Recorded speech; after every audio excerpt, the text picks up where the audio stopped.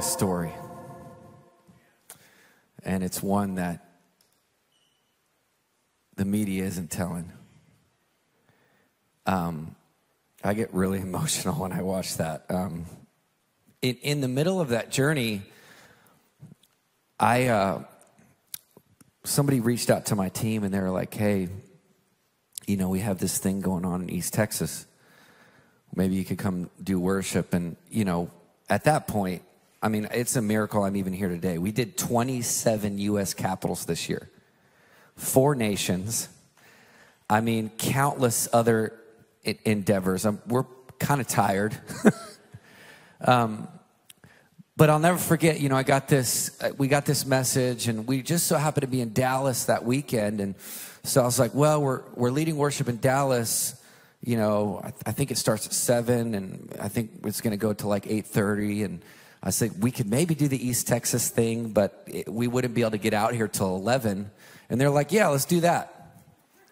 I was like, what? Y'all are going to do something that starts that late? And so my team we prayed about it, and I felt like the Lord said, and I have a soft spot for East Texas because when me and my wife, we lived in Tulsa, Oklahoma. I went to school at ORU, and we left to follow the call of God in our life. And the first place that when we left everything in Oklahoma, we drove down and met the kindest, sweetest, most hospitable people in East Texas. We ended up almost moving here like 5 times just because of the people. And then I began to research the history of this region and began to remember Keith Green and Leonard Ravenhill and the movements that had changed the world that came out of East Texas. And so anytime I got an invitation in ministry, I was like, okay, maybe God's up to something. And I'll never forget pulling up to this church, low expectations. And I walked around that field, and there were thousands of people out there at 11 p.m. People had their kids. And I remember thinking, these people are wild. I called my wife. I was like, you'll never believe this. I was like, these are our people. They're up here at 11 p.m. worshiping Jesus in the dark night. And I felt like even that, my entryway into connection with you, was a prophetic moment where I saw the destiny of this church. In the midst of a dark night, there you were lighting up the sky for Jesus. And I want to speak into that. If you'll turn to Hebrews chapter 12, I want to read this. I had a few moments in my life where I've had these encounters with the Lord, or these prophetic moments that really mark me. There's a lot of people, they have dreams and visions like we go to Walmart, I'm not one of those. I get one every few years. The last significant one that I had was actually the day that the first case of the virus was discovered in California. I'll never forget, I was sitting at home, and my wife and kids will be here the next service. You'll see them. They're blonde-haired, blue eyes. That's the only kind we make. They're running around like crazy. We were at home in Redding, California, and the news came out. And I'm not a big fear-monger person. I'm just like, whatever. Obviously, what we've done, I'm like, we're just going to follow Jesus. But something struck me when that first case of the virus came out. The Lord spoke to me, and he said, this is going to change the entire world. It's going to change how you do life, and the church's response to this is going to be the most important thing. And so I already knew that the true virus wasn't COVID, it was fear. So that was the last time I had one of those encounters, okay? Fast forward back 3 weeks ago, I had another one of those. And I was in Alaska, I was in Anchorage, Alaska, in my hotel room, and the Lord gave me this verse late at night, right before I went to bed. Hebrews 12 says this, verse 26, at that time his voice shook the earth, but now he has promised, once more I will shake not only the earth, but also the heavens. The words once more indicate the removing of what can be shaken. That is, created things, so that what cannot be shaken may remain. Therefore, since we are receiving a kingdom that cannot be shaken. So this gives us the prescription of what we do in the church in times of shaking. This tells us what to do. Like, Christians should be the least surprised people on earth right now. I mean, it kind of blows my mind. I'm like, guys, it's like an open book quiz and we got the answers. Like, we're not waiting for the media or a political pundit or whatever to tell us how to respond. We know how to respond, right? And so I love this because it says, listen, everything's going to be shaken. Someone say everything. Everything. Now, we're just in 2023 yet. Now, I'm standing up here with a little bit of clout because I'm the #1 COVID violator in 29 states. Okay? I know what it's like to be shaken. I know what it's like to be hunted down by Antifa, have blood thrown on us by Satanists. I have more I still got fines that they want me to pay in all kind of states. I mean, I have Alliance Defending Freedom and First Liberty are 2 law firms that have represented me. I mean, we have fought for the right and the freedom to worship. I have told numerous mayors, numerous governors, we worship God, we don't listen to you, and this is who we are, right? I remember I was just in the Capitol building. We have a ministry place there, a block away from the Capitol. And I was just there a few months ago in the prayer room that joins the Senate and the House, a prayer room that's very rarely used. And I was gathered with members of Congress and we were praying in that little chapel with communion saying, God, you're going to raise up leadership that's going to prioritize prayer in America again. Guess what happened last week? The Speaker of the House he starts his interview, his main interview. He begins the interview saying, let me take y'all somewhere most people never go. This is the most important room in the Capitol. This is the prayer chapel. That's how he starts his interview. So God is writing stories and he's looking for a church that will not be rattled by the fear and the paranoia. He's looking for a church that understands we're going to make it through the shaking. And it says this, so how do we respond to shaking? Therefore, since we are receiving a kingdom that cannot be shaken, let us be thankful. And so worship God acceptably with reverence and awe, for our God is a consuming fire. This is why it's so powerful. We gathered last night. We gathered this morning in the midst of all that's going on in our world. Everything's being shaken, and we haven't even hit election year yet. I mean, we haven't seen anything yet. There's new variants supposedly that are going to come. There's all kind of stuff headed our way. But it's so powerful for us to respond biblically in this season by saying, you know what? We don't belong to that kingdom. We belong to a kingdom that cannot be shaken, and we're going to worship through it all. We're going to worship through it all. We're going to sing in the dark of night. And I believe that God is raising up, and I share this with you because, I mean, I used to live in Texas. I love Texas. I mean, it's like almost every day I wake up and I'm like, Lord, why you have me in California, please? I grew up as a Montanan. The one thing that unites Montanans is their hatred of California.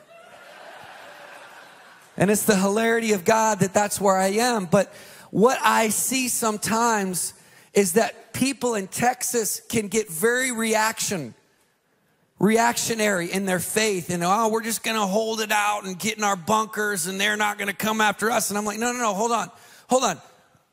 We belong to a kingdom that cannot be shaken. This is the hour to shine. This is the hour to praise. This is the hour to worship. This is the hour to attach ourselves to God's story. We respond in faith and not fear. Amen. And there's no surprises. The darkness is going to get dark. A lot of people ask me, Sean, is it getting darker? Is it getting brighter? Which is it? And I always tell people both.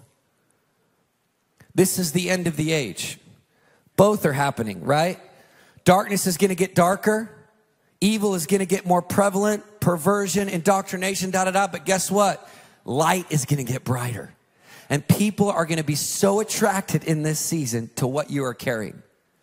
So anyway, back to Anchorage. So I'm in my hotel room. The Lord gives me this verse.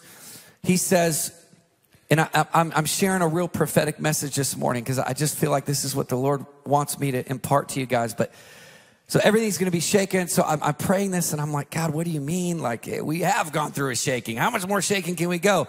That night, a mile from my hotel, I kid you not, the largest earthquake in Alaska that year happens. 1 mile from my hotel. So I wake up and I get the news and the alerts and it's like all over my phone. And I'm like, maybe I did hear from God. That morning,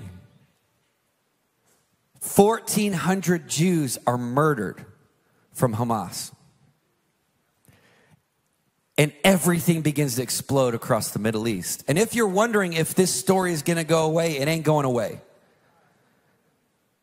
It's unbelievable. I mean, what we are living in right now, it's like I joked last night, like I wake up and I'm like turning, which page of Revelation are we on today?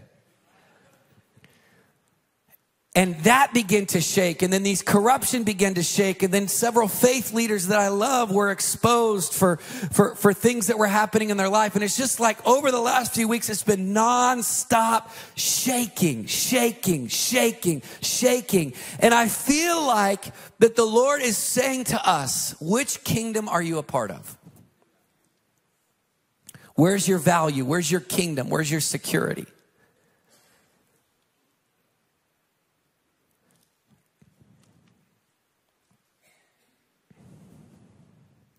Turn to Psalm chapter 2. I'm going to read Psalm chapter 2, and then I want to end on Psalm 24, and we're going to do something really special today. Just a few comments on what's happening in Israel. God is faithful with his covenants. When he says, I'll bless those who bless you and I'll curse those who curse you, he means it. And it's so important for us to realize what's happening. I mean, this is why I love bringing worship leaders and people from America and the nations to Israel, because there's nothing like standing on the Mount of Olives. Like, this is the real estate he's returning to. It's not up for debate. It says that his feet are going to hit the Mount of Olives. The middle of this catastrophe. No wonder why this war, this intensity, this darkness, no wonder why everyone wants to annihilate this tiny little strip of land, because they know what's coming. And when he comes back, he's coming from the east and he's walking through the eastern gate. And I love to get up there, with my guitar and envision the moment. Oh, I live thousands of miles away. But every song and every prayer and every message and every tear is about bringing back a man to a physical place. Like, it is happening. Turn to someone and say, it is happening. It's the great showdown of the end of the age. And so it's no wonder that is the place of the most intense warfare. That is the place where every single nation around there wants to obliterate. That's where he's returning to. And the whole world's going to see him for who he truly is. I love this Psalm chapter 2. We see this moment here where there's this great end time battle. And I don't know about you, but if you're flying in an airplane and you hit some turbulence, like really bad turbulence, I don't usually look around to see what other passengers are doing. I know they're going to freak out. I look at the stewardess. I look at if there's a flight attendant or maybe another pilot that's sitting, waiting to jump on another flight. I look at their response. If they're not worried, I'm not worried. If they start freaking out, you should probably freak out. And I love watching because they do this all the time. They know the story. They understand. And here in Psalm chapter 2, we have this scenario where the armies are coming against the living God, where it's like, this is the moment. And for those of you parents out there, I have 4 kids. For those of you raising kids in this day and age, it is crazy out there. Just so you know, some of that video that you just watched, that video in the beginning, where you saw the rotunda and those 3 levels, that was in the Texas house in Austin. That was the moment where we were gathered inside of your state capitol in a city that a lot of y'all probably don't have hope in. And we were gathered inside of there with your lawmakers in your state, and we had 4 bills that were not getting passed in that legislature, and they all had to do with protecting children. And because they had a bunch of spineless conservatives, I'm just going to say it, that wouldn't stand up, they were being blocked, they weren't being passed, and so we brought them all in the middle, and we said, we're just going to worship in this place until we see God bring a breakthrough. They were all standing there in the middle. They had the bills in their hands. We prayed over them. Within 5 days, every single one of those was signed into law.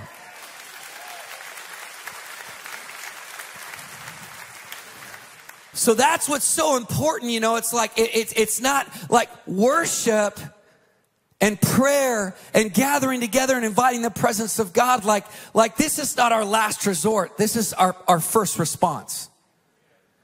I'm going to tell you, over this church in 2024, y'all are going to do a lot of worship nights. Can I get an amen? Y'all are going to do a lot of worship nights. And you're going to have an amazing perspective of God moving that maybe a lot of other churches won't have. Because you're not going to be responding to evil, be responding to darkness. You're going to be leading with God's narrative. Psalm chapter 2, it says, why did the nations conspire? The peoples plot in vain. The kings of the earth rise up. The rulers band together against the Lord. Let us break their chains. Let us throw off their shackles. It's like the intimidation, the indoctrination, the fear, the paranoia, the demonic. It's an increase. I was watching my kids the other day walk on the beach in California. And I was just thinking, as a father, I don't know how they're going to make it in this culture. I mean, we're so jacked up. Like, they don't even know what a woman is. They don't know. I mean, it's absolutely insane, guys. Right? Anybody with me? And I'm just thinking, and I'm lamenting, and I'm just to be honest with you, like, my heart was breaking because I was just like, God, I wish they were born in the 90s. I wish they grew up in the 80s like me. I'm an 80s kid. You know what? 80s kids, we were different. My mom went in the grocery store. She kept the car running. You stay right here. I'm sitting in the car in Montana. It's negative 20 out. I'm like, Mom, what am I going to do? Look out the window. You know, 80s kids, we were something else, you know? And I was lamenting this moment as my kids were walking. I'm like, God, these 4 beautiful children that you've given me, and they're walking into this crazy world that wants to destroy their innocence and wants to mess with their mind and I could go down the list, right, of all the things. And the Lord, he spoke back to me in that moment. He said, Sean, I have made and fashioned them for such a time as this. They have everything they need to bring the kingdom. And in that moment, all of the parenting fear was broken off of me. So we see this, the armies are coming against the living God, and they're plotting and they're conspiring and so, okay, I want to know what the pilot's doing. He worried? What's the pilot doing? Who's in control of this thing? Are they insecure? Are they worried? It says in verse 4, the one enthroned in heaven laughs. I had more joy in my life in 2020 and 2021 than I've had in a long time. I'll never forget. I mean, the places God would send us into. And I'm like, Lord, like, I do not want to be a grumpy Christian. In fact, I think this morning here in Athens, I say we all just get free from grumpy Christianity. Where we walk around and we're always like, well, you know, those crazy people in the government and all those crazy people. You know, it's just like we're always Debbie Downers. We're always like telling people how bad it is. And it's like, hold on. That is the worst marketing for Jesus ever. You know what was so attractive about our gatherings and why we had thousands of people? Everyone was afraid and we weren't. Joy is your weapon. Turn to someone, say, joy is your weapon. Joy is your weapon. Joy is your weapon. So it says, the one enthroned in heaven laughs. The Lord scoffs at them. He rebukes them in his anger and terrifies them in his wrath. So the one who's actually in control thinks it's kind of funny that they could do anything. The position of the Father is not worry or fear or insecurity. It's not like the angels are up there, you know, and they're like looking on the Creator. And it's not like they're looking to each other as they sing, holy, holy, holy, worthy, worthy, worthy, and their eyes are being burned out of their heads. And all of a sudden, one angel would turn to the other angel and go, I don't know if he can do it, man. It's getting bad down there. Y'all see what's happening in Texas? Woo! No. All they know is optimism. All they know is breakthrough. All they know is victory. Like, this is all they know. And this is what it means when the Bible says you're seated in heavenly places. This is where we reside. The more the world shakes, the happier we become. Y'all with me? So I brought an object lesson with me. I'll put on this. Well, I feel the anointing. I feel the anointing. Now, y'all might be like, you're from California. I don't like the Rangers. Listen, this is my jacket from when I was 10 years old. This is OG. My uncle was a season ticket holder, and he got this for me, and he gave me this jacket. It has his name on it, Randy Feucht. And my first baseball game I ever went to was in Texas, and I just remember it was so hot. I was 10 years old. I was like, these people are crazy. And I just so happen to have been in Texas over the last few weeks, and so I got a chance to go to Game 2 of the World Series. Always been a bucket list. It was so stupid, the prices and everything, but a buddy of mine that blessed us and got me and my pastor friends tickets. And so we showed up to Game 2, and I don't know if y'all have been following this or this story. I mean, obviously you know that the Rangers are the only MLB team that didn't host a Pride Night. Come on. They're the only team that stood against the mob and said, we ain't doing that. They're also the only team that plays, I think, worship music like half the time during the games. I mean, it's amazing, right? And so it just was so fun to watch them beat team after team after team that they weren't supposed to beat. But we were there in Game 2, and Game 1, they won in the last minute. You guys remember that? It looked hopeless, and then bam, it was just this crazy thing. So we go into Game 2, and everyone is pumped, right? They're like, oh, we're going to take this, Game 2. They got annihilated. I mean, I still laugh. I'm like, God, that's the one game I had to go to. I mean, they got their butts kicked hard. I mean, they couldn't hit. They couldn't pitch. I mean, it was like they forgot how to play baseball. It was embarrassing. They lost 1-7, and you know, it's always annoying when you're at like the team's home field, and then the visitors team fans are all like in your face, Diamondbacks, you know, they're doing all this. And I have never seen more depressed Texans than when they left that stadium after Game 2. I mean, it was like we barely won Game 1. We got our butts kicked in Game 2. Everyone's losing hope. Oh, it's over. It's going to be a repeat of 2011 when we were one pitch away. We've never won the World Series. We're one of the few baseball teams that's never won it. We're not going to win. I mean, people were like, they went from like up here to brr. I mean, it was like crazy. It was like the hormones of my daughter who's a teenager, you know? It's like, and I love her, but it's a different world. They came in so high. They were pumped. They were high-fiving each other. And all of a sudden, it was like 3 innings, 4 innings, 5 innings. It was like deep, dark depression. And by the end of it, it was like everyone was depressed and everyone was convinced they were going to lose every game. Imagine this, though. This is what I want to propose. What if they knew the end of the story before the game started? Come on, this is a word for some of you. What if they knew, okay, we might have a temporary setback. Those happen in life. But we know the end of the story. So even in moments of temporary setbacks, we can still be joyful. There was no joy in that stadium. What if they would have known that only 3 games later they would have clinched the first World Series in the history of Texas Rangers? They were unaware. This is a picture of the church in America. We have missionaries here. Prathap, stand up, wave your hand. This is my buddy Prathap from India. India, in the next 5 years, will surpass China as the largest church in the history of the world.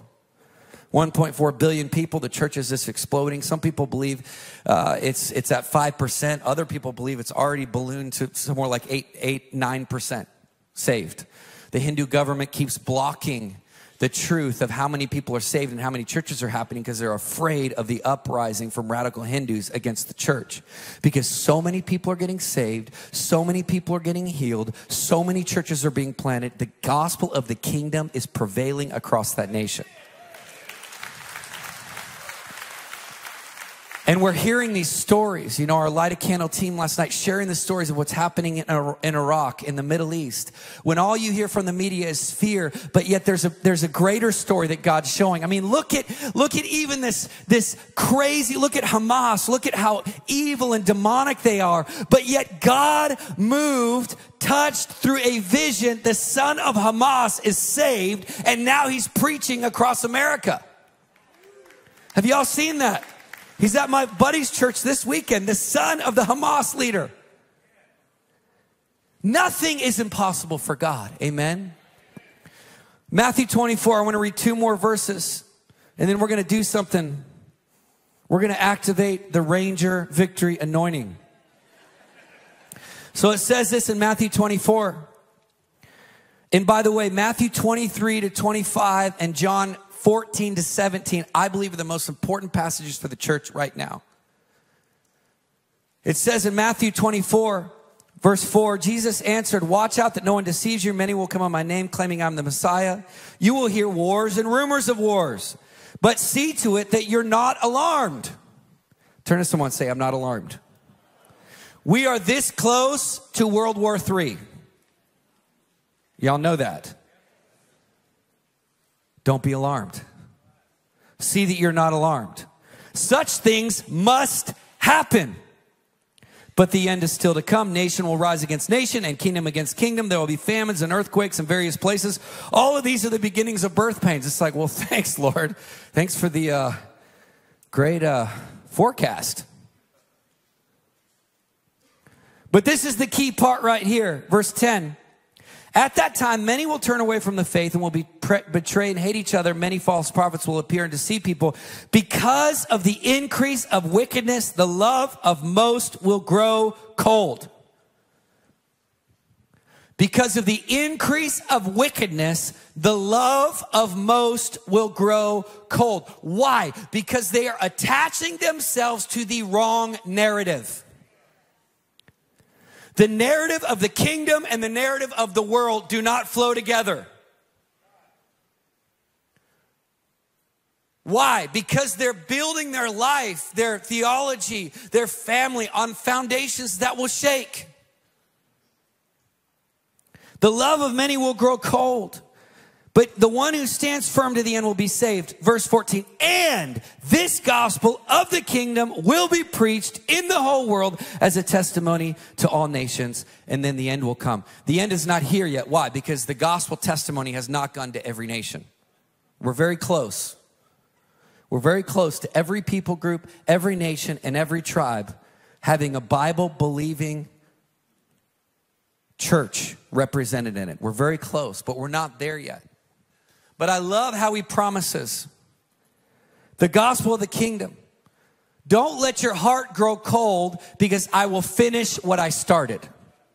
And my heart today here in Athens is that we would be a church through the darkness, through the shaking, through the shifting, that we would be a people that worship. That we would be a people that praise. That we would be a people that put on. You know what this represents to me? The garment of praise instead of the spirit of heaviness. The garment of victory. I put this on knowing the end of the story, knowing who wins in the end, knowing that God is faithful to do everything that he promised over this church, over your life, over your community. And I feel like now is the hour for us to double down. The crazier it gets, the more we double down. We have 23 U.S. capitals to go. Y'all can pray for us next year. They're all the swing states. We're coming in hot, baby.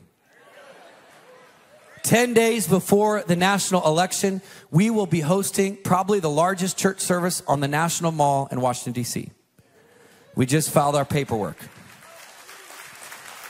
October 27th, y'all can mark that date down, October 26th and 27th. There's nothing more that I want to do 10 days before the most important election of my lifetime than stand there worshiping Jesus with thousands of other wild people.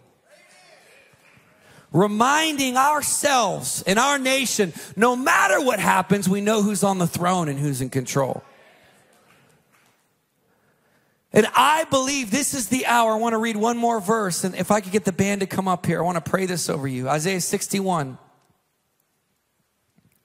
By the way, this church and this band and this team is incredible. Can we just thank God for them? I want to say this. I go to a lot of churches. Y'all don't know what you got. No, you really don't. A lot of you really don't. You just kind of walk in here like, you don't know. There's such an incredible anointing in this house. I mean, just Pastor Mark, he was telling me the story of how this church began and how God called him here. And because I just love how random God is. I'm like, why are you in Athens, Texas? I guess because God loves this place. What if he wants to use the fire and the worship and the passion from this house to change the world? What if he wants to use you? What if as the nations rage, as politicians do what they do, what if this is the most joyful place on planet Earth? People battling depression and suicide and addiction, which is only increasing in America. And this just gets a reputation. You want to get free, you want to get joy, you got to go to that place right off the highway where there's nothing else around for miles. I was looking for coffee this morning, searching it up. Nope, there's nothing. But there's Jesus. That's why we're here. And God has such beautiful plans for this church and this house and you. And you know what? You guys are going to thrive in the days to come. Because you're going to be wearing the garment of praise. Isaiah 61, it says this. The Spirit of the Sovereign Lord is on me because he has anointed me to proclaim good news. Someone say good news. Come on, give me that Texas a little bit more. Good news. He sent me to bind up the brokenhearted, proclaim freedom for the captives, and release from darkness for the prisoners, to proclaim the year of the Lord's favor. We just declare 2024 is not going to be a year of turmoil and hardship and division. It will be a year of the Lord's favor.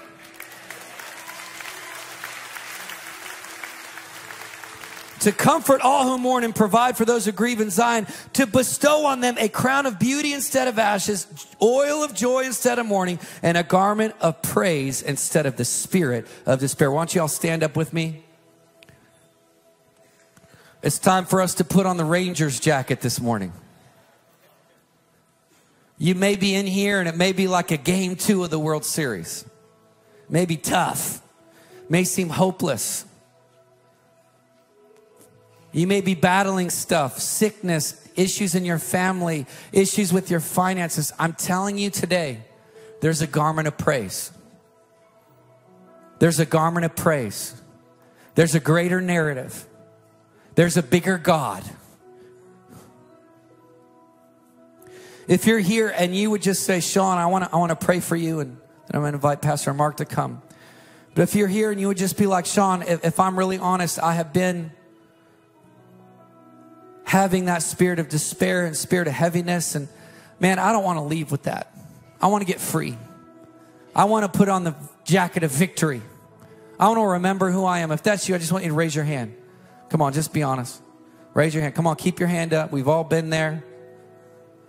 This is what I want you to do. Actually, just put both hands up like this. I want to pray for you. I just had this sense that this morning as I pray for you, like God is going to surprise you with such a wave of joy. A wave of joy that's going to shatter the lies of the enemy over your life. It's going to shatter the fear and the insecurity. That's going to remind you who you are and whose you are. Lord, we thank you this morning that you are on the throne and you are in control. We thank you, Jesus, that you're moving across the nations of the earth. We thank you, Lord, that we belong to an unstoppable kingdom. We thank you, Jesus, Lord, that we know who wins in the end. And I pray tonight, God, that just like I put on this jacket, God, that a garment of praise would come over every person here.